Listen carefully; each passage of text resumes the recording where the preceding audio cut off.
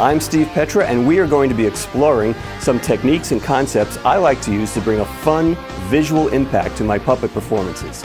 So, let's get visual.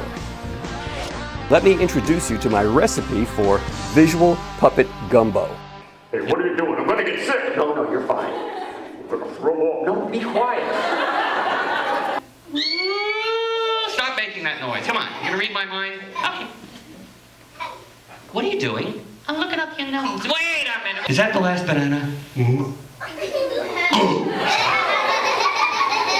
And pull out the donut. There's no such thing as a garble phone. See? It doesn't work.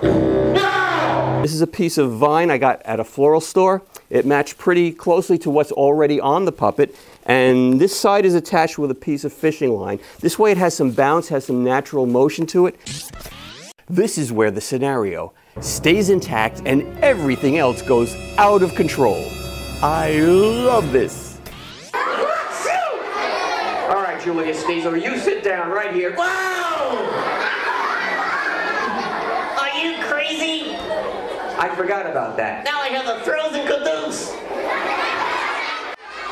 Oh, no, you don't. No. Seals do not balance pickles on their nose. Or. Ask the kids. You wouldn't let a seal balance two pickles on her nose, would you? This is Penelope's bucket, and I believe the first prop was the handkerchief. We've had puppets coming out of the bucket. We've had sound effects coming out of the bucket. Ay, ay, ay!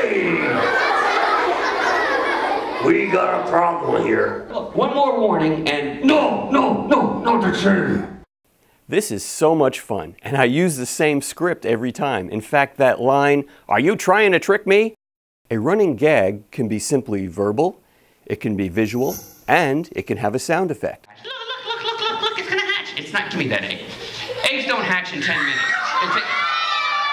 Whoa! Chef, wat gaat het roodschot? Ja, zo heel. Ik ben ook zo gaan herverzelfs en dan heb ik heel erg mag niet even niet naar hamburg.